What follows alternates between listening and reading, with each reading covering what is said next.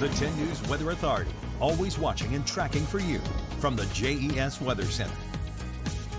Good morning, everyone. Here is a live look at our Martinsville New College Institute Skycam, where temperatures are currently sitting at 33 degrees. Conditions are calm. We've got no winds at the moment, and a lot of us across Southwest and Central Virginia are currently sitting right around that 32-degree mark. Alta Vista, Floyd, Whitfield, Martinsville, just a couple of spots to be named right around 32, 33. Lexington at 31, South Boston and Danville at 36. So it's really, really cold out there. So as you head out the door this morning, as you're packing up the kids as they head out to school, go ahead and give them that fall or that winter coat, as it's really, really cold out there. Hot cocoa or coffee is all good to go this morning. And then some of us may actually need the ice scraper because we are dealing with frost advisories.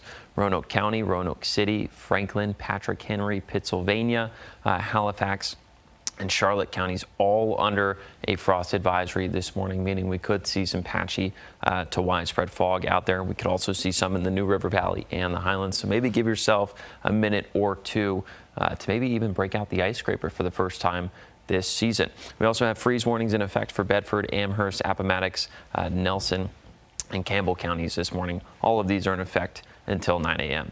Dog walking planner looks all good to go. Temperatures are going to be periodically warming up hour by hour. We'll be at 53 degrees by 11 a.m. with lots and lots of sunshine out there. High temperatures across the board are going to stay in the 60s. Some spots in the New River Valley will stay in the upper 50s, but the overwhelming majority of us will stay anywhere between about 62 and 67 degrees this afternoon.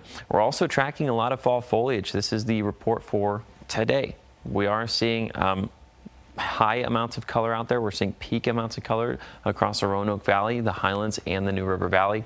Once we get into say Wednesday, Thursday, Friday, parts of Lynchburg, parts of Southside, we'll then start to see peak amounts of color out there. So we're seeing a lot of the beautiful colors that this region has to offer basically all week long.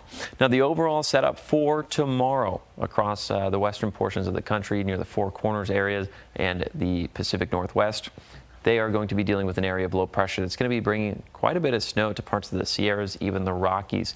Then this very same system is going to be tracking further and further to the east. We'll be dealing with high pressure for the next couple of days, keeping our skies mostly clear. But you see the trough digging there near Omaha and Minneapolis. That's going to be tracking towards the east once we get into Thursday night into Friday morning. So your Halloween forecast for the next couple of days, as of now, it looks pretty good. We're going to stay mostly clear to partly cloudy with temperatures right around 60 degrees by the time the kiddos are headed out the door for trick-or-treating. 7-day forecast for Halloween, 77 degrees, and then doing our little spooky skeleton dance there on Thursday, 78 degrees for Southside.